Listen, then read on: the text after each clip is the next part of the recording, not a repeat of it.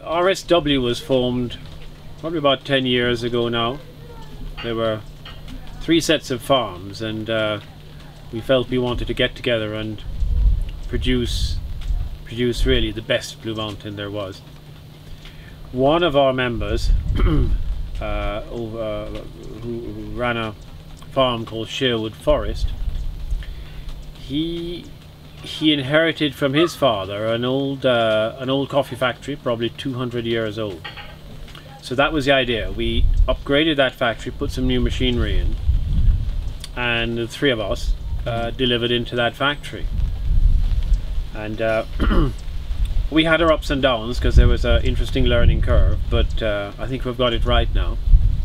We're perhaps the only real producer now who does full fermentation in Jamaica, and I think it shows up in the quality of the coffee.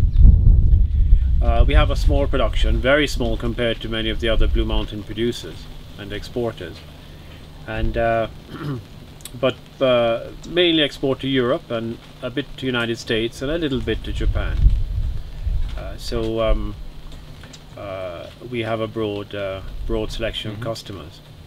But we keep trying and keep trying to get it better, and almost make sure that every bean is hand inspected and hand attended to. So we hope the product shows it.